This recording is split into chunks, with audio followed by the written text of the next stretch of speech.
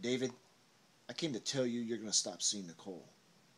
Now, you're either as smart as you think you are and you just go away, or you're going to make things a lot harder on yourself than they have to be. You know, Steve, you're really not a faggot. What? No, I'm serious. Seem like a pretty solid guy. You should lighten up on yourself. We're not talking about me. We're talking about... Yes, we are. See, that's what this whole thing's about, Steve. Your inadequacies, your fears. You just wait a minute. No, listen to me. See, I'm hip to your problems. All of them. I know you abandoned Nicole when she needed you most. 'Cause I licked the sweet tears. I know about things coming apart at work, maybe fucking lost it in that department. I also know you ain't keeping up your end of the bargain, so to speak, with the missus. 'Cause if you were, she wouldn't be all over my stick. Relax, Steve. We're friends. We're practically family. I want you to understand something, pal.